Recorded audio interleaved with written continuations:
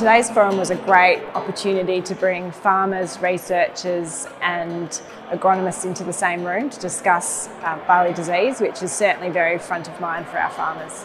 The 2022 data showed that there was definitely a lack of varieties grown in barley. It was almost wall-to-wall planet last year and it fell over last year.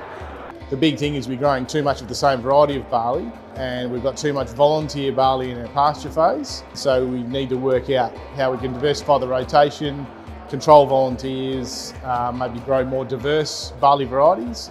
Disease management in barley, it's a really complex process that involves a three-way interaction of having a really good understanding of the pathogen, the tools that we can bring to the table as breeders, and the importance of farm management practices to ensure the sustainability of the pathogenicity and also the breeding tools that we have. With barley, rotations.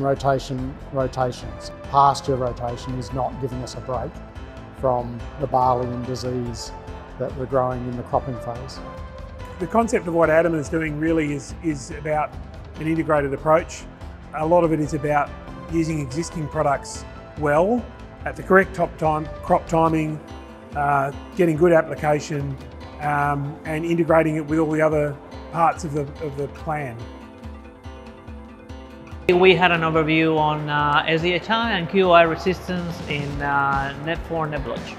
So SDHI resistance has been increasing in importance across Australia and unfortunately is developing quite fast in Western Australia.